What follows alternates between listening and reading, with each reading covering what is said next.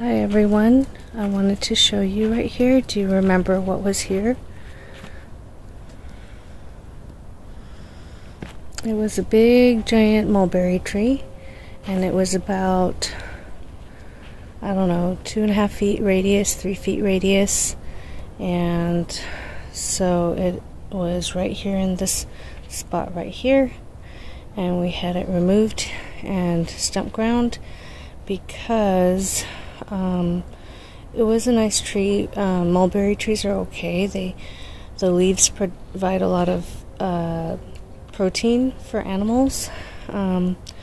However, it was a fruitless mulberry tree, and it had ivy growing on it, and we had pulled the ivy off several times, but it keeps coming back and just overtaking. It finally overtook the whole tree all the way to the top, and including some of the main branches, or most of the main branches. So we decided to have it removed and clear out this area so that when we move our chicken tractor or our rabbit pens, then we'll be able to move them to this location or anywhere all around, and it will be wonderful. And we'll have more sunlight here, and also I believe there was a possum or a raccoon or something that would climb up there and live up in that tree, so it was just really annoying, and this way we don't have that burden that's really close to the house. So what I'm gonna do here is sheet mulch it. I have a lot of cardboard here, and let me show you what happened. Oh, so here are some of the wood shavings from having that tree cut down, and some of the ivy leaves, if you can see.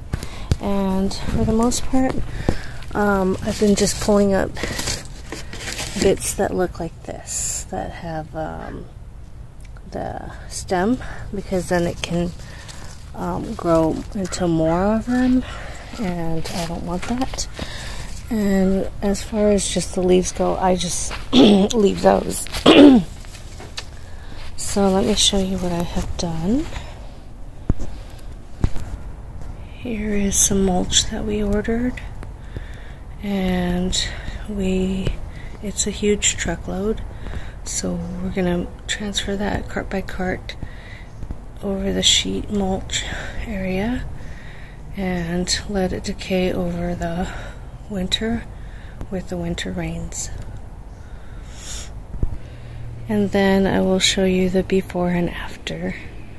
So that's what we've been up to, and although a tree that large is really valuable and I really love trees, I just did not like the ivy growing all over it and what it was harboring. So here we are on our journey. We have much more space now, because before we had to figure out how to put the chicken pen and the rabbit pen around that tree, and I was growing kind of around it, so at the periphery I have all kinds of things growing. And now I can pull these things out or transfer them, transplant them, and I will have more of an area here for various things. So keep on watching, and click like and subscribe, and let's grow things together. Have a great day. So I've laid all the cardboard down, and that's part of the sheet mulching to keep any of the roots from that mulberry tree from getting moisture in the next few months. And then I'm going to heavily put that layer of mulch over it, and that'll prevent this layer of mulch from growing anything. It has weed seeds in there. I'm not sure what they are, little balls, but it's a mixture of palm tree stumps or bark and some kind of tree, and I'm just going to cover all this, a thick layer of this onto here, and keep watering it and letting it rot down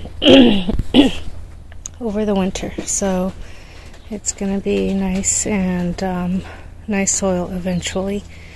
Meanwhile, breaking down, further drying the mulberry roots. So there you have it, and I'm going to keep working on this.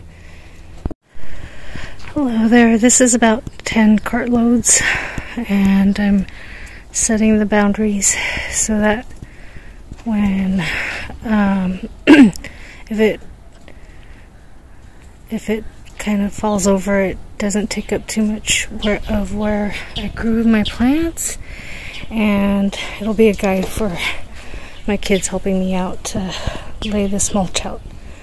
So I'm gonna take a rest and continue later, so I'll keep you posted. There you go, guys. We hauled all that wood chip material and shredded tree bark and leaves and everything, and it's about a foot and a half tall, maybe, and some leaves. And so these are the mounds after dropping them off in the carts, and tomorrow I'm gonna come over here and smooth it out with the rake and make it flat instead of these mounds, or wait a few days and have that and do that in order for this stuff to break down a little more, kind of like what do you call it when you turn a compost pile. I might do that, so maybe let it sit for 3 days a week, and then, you know, not turn it, but sort of rake it over. And along this path here, I filled it twice or 3 times, something like that.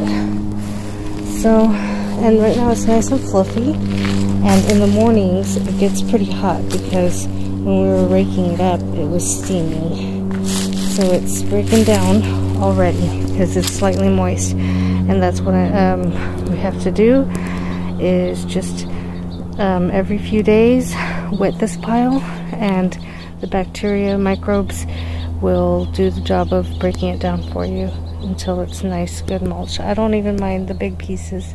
They're all mixed up. So we'll keep you posted on how it comes out. Thank you for watching. So here I have another pile of leaves that we've just collected, and we just threw it on top, and it's quite tall, and we're just going to keep tilling it, turning it over, and piling it really high, because it needs to be about 3 feet high or something in order to break down. And right now we have just sunny and cloudy days that reach up to their 60s or 70s, and I'm just waiting for the days when it rains, and I'll water this pile every now and then, but I'm trying to make this break down rather quickly, and you will see that it will. So this whole area here, that was where the rabbits used to be, and then next to it were the chickens, and then in that corner was that big mulberry tree that had ivy growing all over it. And now we have this whole entire cleared space, and I'm trying to keep any roots, although we have the roots shaved down, I just want to make sure that the mulberry roots don't keep thriving. So that's why we have all this mulch here, and also to basically amend and condition the soil. So we've mounded some of that mulch here, and this looks like very little, but we did place some mulch here, and then as you can see it gets mounded more and more in that direction, and it'll collect the rainwater, and hopefully kind of by gravity go down in this direction. And I have a path here that I carved out for walking, but I'm sure that the water will flow that way.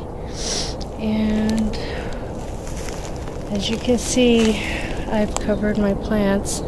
It looks like a little ghost town, but I have a moringa in one of those, some basil, trying to protect all the tender plants, and see how they fare.